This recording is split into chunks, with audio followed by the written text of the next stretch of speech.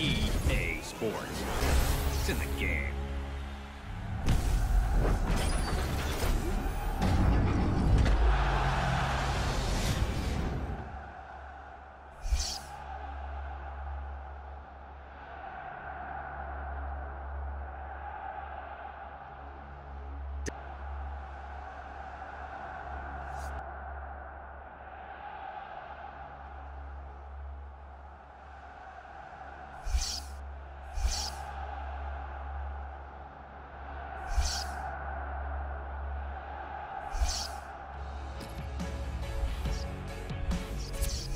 Get into it. Jack, how are you, mate? Yeah, not bad. Very touching that you went to the trouble of getting a 360 just for this. So let's hope it's a good game, lives up to the pre-match bidding. So yeah, Jack recently wrote an article kind of drawing parallels between the video game FIFA and issues in real life football. So yeah, Jack's in London and he plays on a Xbox 360, which I've recently acquired, just so we can have this battle for the ages. Oh, 1-0. Alright, so yeah, what's Ultimate Team? We're playing Ultimate Team right now, which is a mode of the game, but could you describe what that is for people? Yeah, so Ultimate Team is a relatively new format of the game. Traditionally, it's more, you just sit down with a friend and have a single game, but Ultimate Team is sort of much more all-encompassing. You start off with a set of players who get given to you, and the idea is there's 10 divisions, and you work your way up these divisions, and you win coins, which are sort of a in-game currency with which you can buy better players. But the very best player is very expensive, so it becomes quite a challenge to get yourself all the way up to the very best. So yeah, it's very engrossing, and yeah, it is pretty much the most popular game for sort of the hardcore kind of players. Yeah, for sure. Oh, there we go, 2-0. What a goal.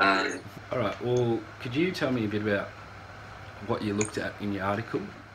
So basically the traditional kind of legit way of boosting up your team is basically not quick enough or satisfactory enough for what I imagine to be the kind of very hyper competitive sort of school kids who might play this.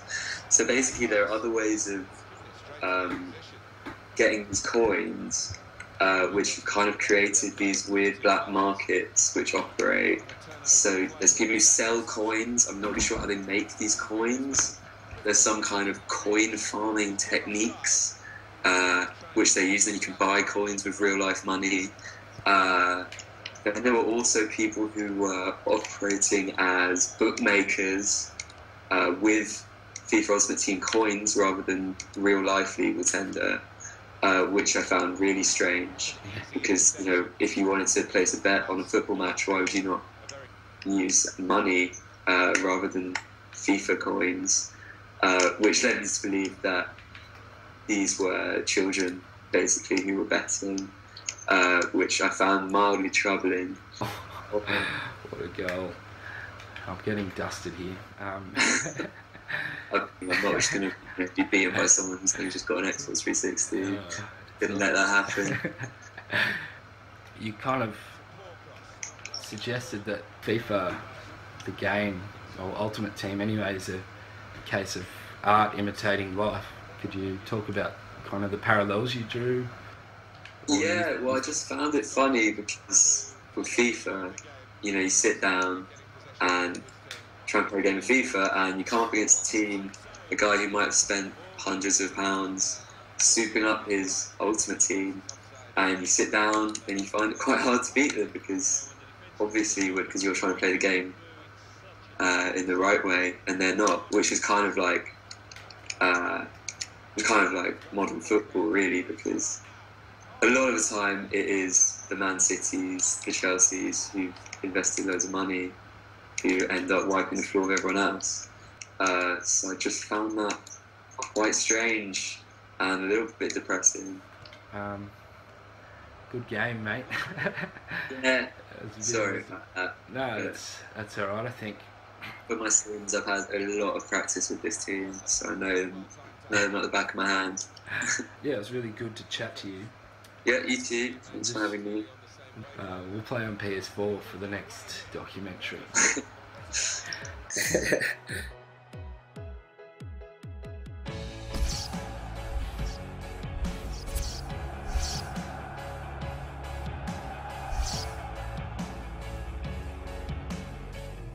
So I'm here with Kat. Kat's an Australian woman from Melbourne. I found Kat on an online forum. She's an avid FIFA player. So yeah, we're about to have a match. Are you ready to lose?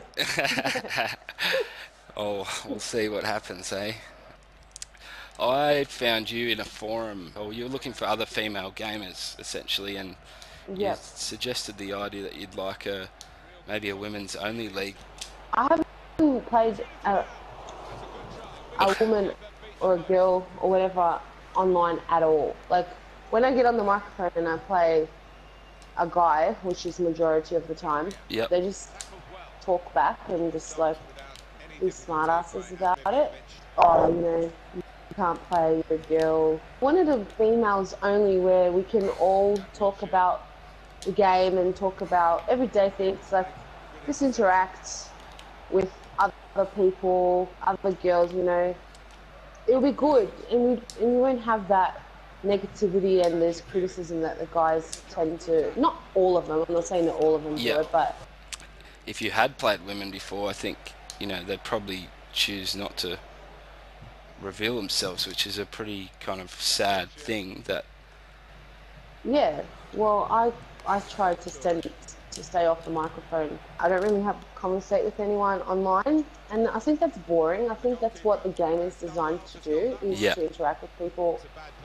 So if there was like a females only section that we can go in and play and discuss and talk about, I think that would be great. Is there anything else you'd like to see in FIFA or in future FIFAs? Nice guy. You're distracting me. Sorry. Also, if there was a FIFA Ultimate Team Women's Edition, where you've got all the female divisions instead of just the international teams, or create a player, a female player, you can go into the female division, build your player up, become the next superstar. Oh, good goal. For the first time, women are included in the game, although they're due to technical kind of restrictions, you can't actually play with them in most forms of the game. What are your thoughts on women being in the game? Yeah, it's obviously a positive step. I think it's a good start. I think it'll give. I don't know. The men will probably enjoy it as well, and they'll get to know the players in the female league, and maybe that would be more interesting for them to watch. It's a good introduction to having women in the sport. Yeah, for sure. You have to do this.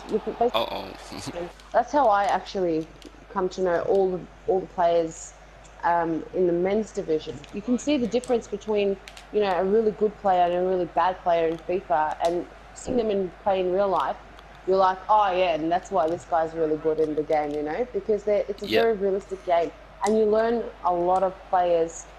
Like, what are your thoughts on the state of women's sport in real life? So you're Cristiano Ronaldo, he does the same thing. He trains hard. Same as the female players. They prepare for the game the same way that Cristiano Ronaldo prepares for the game.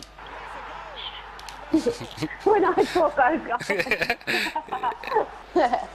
you're doing the same thing. You're going out, you're working your ass off, you're playing on the game, you're trying to build up yourself as a player. Yeah. And to me, it's the same. It's the same thing, whether you're female or male. Unfortunately, that's not only in sport, but in any other career path. And that's the end of the game. Thanks so much for doing that. No worries.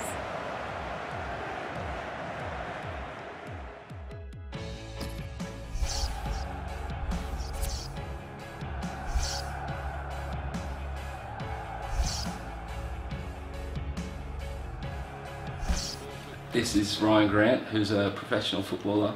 He plays in the A-League in Australia, and he's actually represented in the game, FIFA, and has been for a few years. Yeah, wow.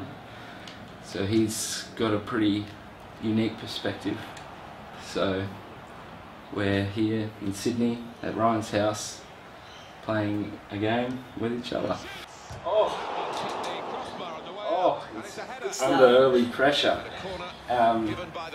So yeah, do you and your teammates play FIFA often? Yeah, we do. We play a lot actually, especially because we go into camp a fair bit during the season.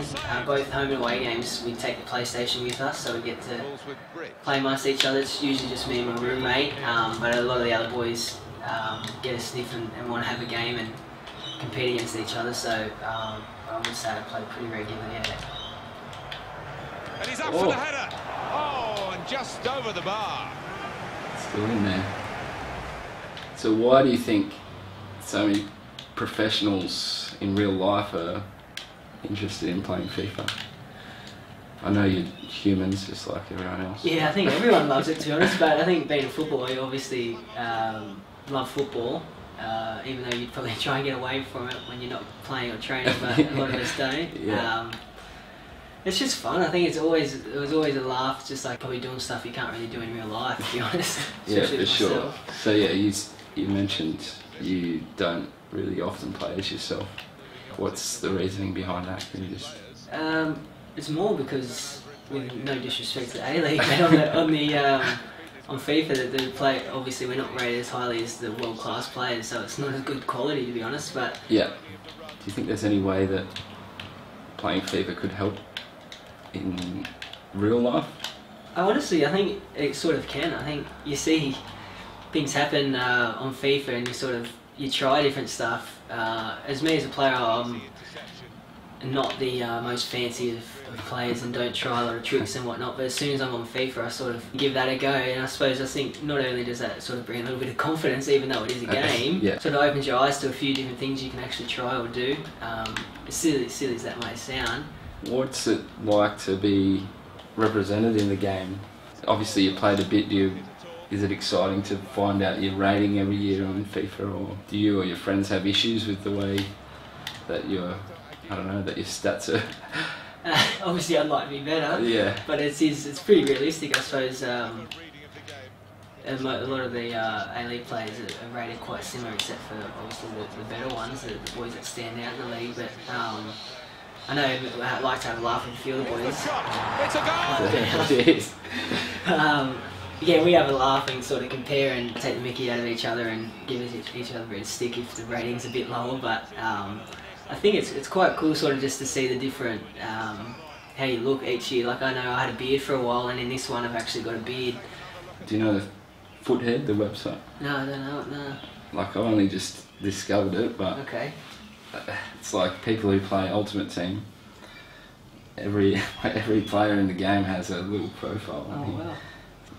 It's got all your stats there, and people, leave comments, and they've even got all your the old school ones. All your old ones, and you can see your progression. Next headshot we get, I have to make sure I look a bit better than that. I think you scored a pretty amazing goal last season, I think it was, and I noticed your long shots went from about 45 to 65. Oh, there you go. There you go, mate. And people are playing with you just for your long shots. It's pretty cool, people be able to look on there and have their own say and stuff, which is good, because being a footballer you do cop a bit of stick from not only fans but media, so it's sort of cool to have some people have a look at you and judge you on your FIFA skills rather than real life, which is kind of cool. Oh, is that you? No, I wish. It's funny that you sort of ask that, because it's a lot of the things you'd try on the field or you'd play in real life you can't always replicate on the game, and vice versa. So. Oh! Is this me? I had a crash. I tried those long shots.